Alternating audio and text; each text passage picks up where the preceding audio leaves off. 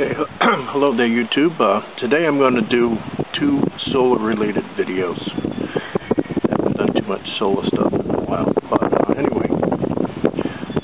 I think it was a Saturday morning I come outside and I noticed that my solar trackers weren't working.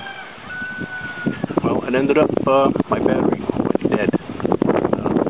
This battery, I don't know if you can see it. Let me move the tripod. It's 9 of 07.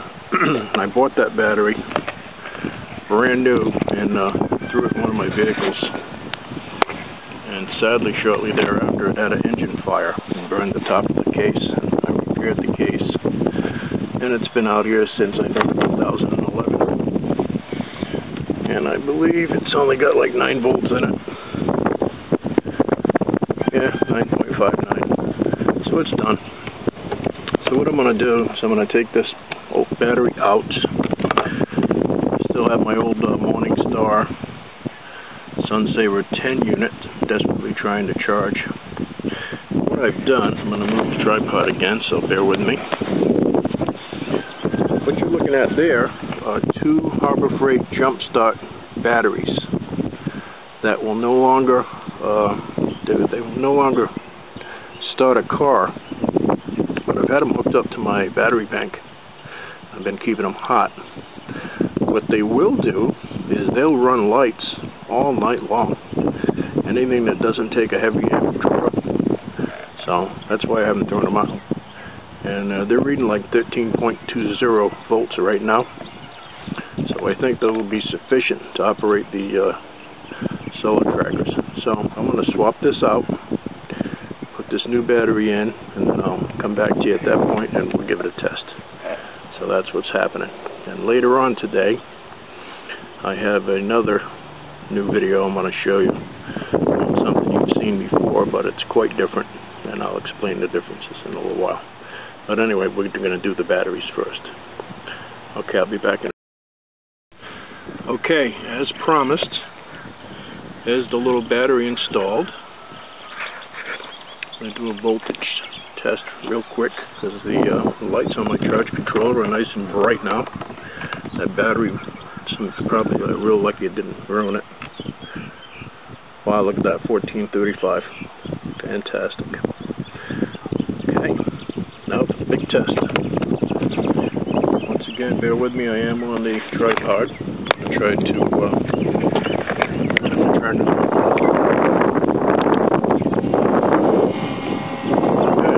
That one moved. Got these two also shut off as well.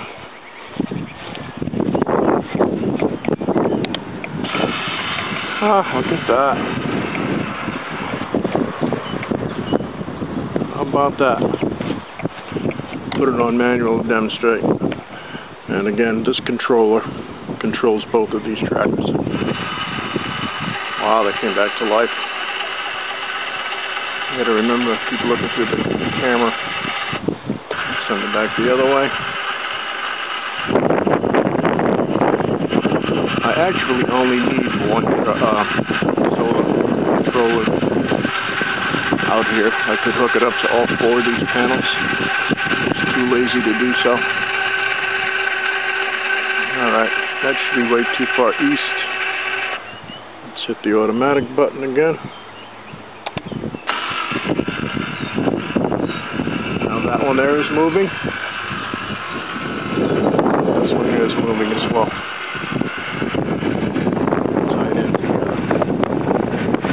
As I said, I got all 4 of them working on one controller if I wanted to rewire the system, which I'm really not into. And I don't know what's going on here today, but we're having some winds like you wouldn't believe. This would be a nice day for wind turbine. Unfortunately, we don't normally have winds, unless we get the really bad ones called hurricanes. So anyway, that's the battery. Those were the 2 Harbor Freight batteries tied in parallel that wouldn't start cars into jump packs anymore, but as I said, they would run my lights and little lights in the house, LEDs, CFLs, whatever I wanted to run with them. They'd go all night long. So I've had them hooked up to the battery bank with little jumper wires on them to keep them hot. And there they have 14.35. I'm using 30 amps of solar panels, 30 watts rather, Harbor Freight solar, which is probably twice as much as I need. Probably should take one off.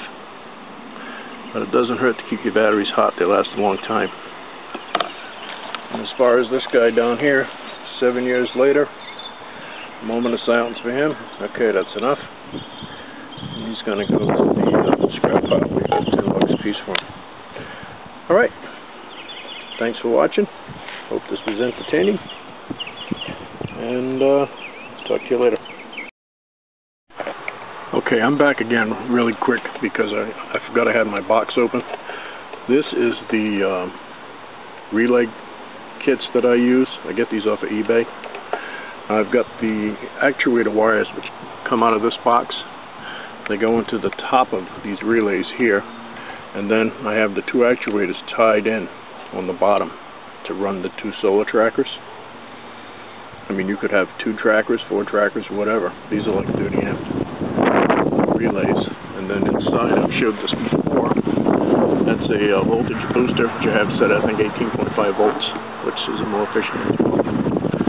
But anyway, you can get these on eBay. I think it's Richard's Foundry or Chewbacca Richard, something like that. They're like 29 bucks. I bought a bunch of them, I sold a bunch of them, and I think I'm down to like 2, but that's what I use. Just take your controller wires, run it into the top. At the bottom, run your actuators out of this relay box, and you can control 1 tracker, 2 trackers, you know, as many as you've got. Probably they'd do 4 to 6, I should think, without too much trouble. They're rated for 30 amps, so never going to use that many. Alright, I just wanted to show that before I put it away. Now I'm ending the video for real this time. Thanks for watching.